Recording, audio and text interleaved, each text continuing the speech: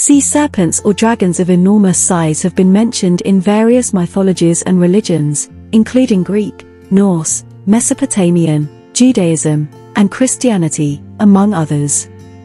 One particular creature that appears in numerous stories is the Leviathan, whose origins are rooted in multiple cultures. Before delving further, let's explore some of these origins. When discussing Peter Binsfeld's classification of demons, Leviathan emerges as one of the 7 princes of hell, specifically the Prince of Envy. Scholars like Thomas Aquinas described Leviathan as a demon responsible for punishing the envious by swallowing them whole. This interpretation suggests that Leviathan represents more than just a colossal sea creature. It is also seen as a place where the damned are sent, with its gaping maw symbolizing the gates of hell. In the Greek Old Testament and the Book of Revelation, the term Leviathan translates to dragon.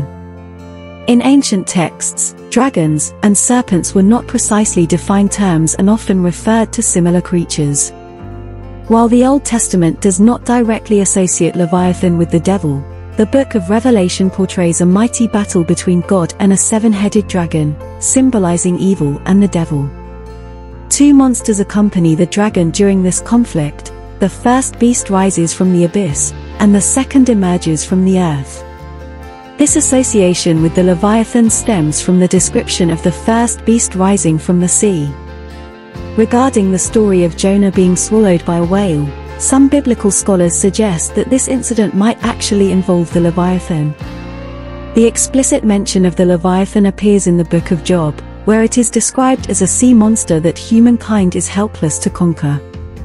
The creature's appearance is vaguely described as having sharp teeth and scales, leading to an ongoing debate about which creature might have inspired the Leviathan, ranging from a massive crocodile to a giant whale, a multi-headed sea serpent, or an extinct species from the ocean's past. In Judaism, it is common to pair Leviathan with Behemoth, with Leviathan representing the oceanic monster and Behemoth the land-dwelling creature. In the non-canonical Book of Enoch, Leviathan is described as a female monster dwelling in the depths of the ocean, while Behemoth serves as its male counterpart found in the desert. These 2 creatures are destined to be slain by God when the end comes and will provide sustenance to the righteous followers. The Talmud further describes Leviathan as a great fish, going beyond the biblical accounts. Its skin is said to cover the tent during a feast, and those who do not consume its flesh will receive clothing made from its skin. The remaining skin will adorn the walls of Jerusalem, radiating brightness to illuminate the world. This description implies that the Leviathan must be an exceptionally large fish.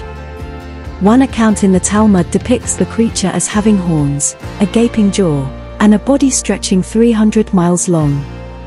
The term Leviathan appears 6 times in the Tanakh, Hebrew Bible, twice in the Book of Job, twice in Psalms, and twice in the Book of Isaiah. However, the descriptions vary. In Isaiah 27, Leviathan is depicted as a torturous serpent residing in the sea, possessing impenetrable scales. The Book of Job provides the most detailed explanation of its appearance, describing a fire-breathing monster lurking in the ocean, an embodiment of chaos and an untamed beast that humans could never hope to overcome. Only God has the power to defeat this creature, emphasizing that Job and anyone questioning their place in the divine order should acknowledge their need for further understanding. In Mesopotamian and Babylonian mythology, we encounter some of the earliest accounts of the Leviathan or similar creatures. The Babylonian creation myth features Tiamat, a primordial goddess of the sea, who mates with Abzu, the god of fresh water. In one variation, Tiamat represents the goddess of creation, and her union with Abzu gradually gives birth to the cosmos. However, their children plot to overthrow them, resulting in Abzu's death as he defends his throne. Tiamat then transforms into a monstrous embodiment of chaos, a serpent or dragon.